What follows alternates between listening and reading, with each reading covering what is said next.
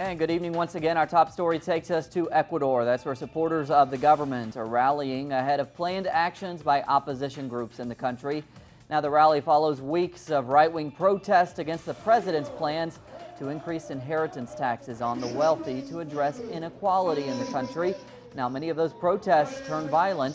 On Thursday, opposition labor groups will hold a day of action, joined by indigenous groups whose march arrived in the capital, Quito. Now, they plan to block major highways tonight to disrupt the country.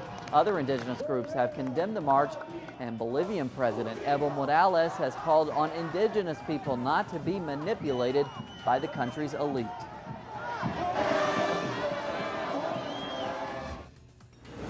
And Ecuadorian President Rafael Correa calls the actions attempts to undermine his government. Now, he has urged his supporters to defend democracy and the progress achieved under his government. And he adds that citizens have the right to protest, but has accused those organizing the marches and the strike of lacking legitimacy and seeking to destabilize the country.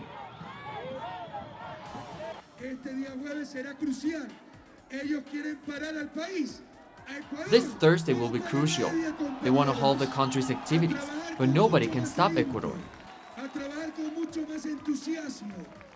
Let's work with greater energy and enthusiasm. Let's defend what's cost us so much, to build and demonstrate to that striking minority that the past will not return.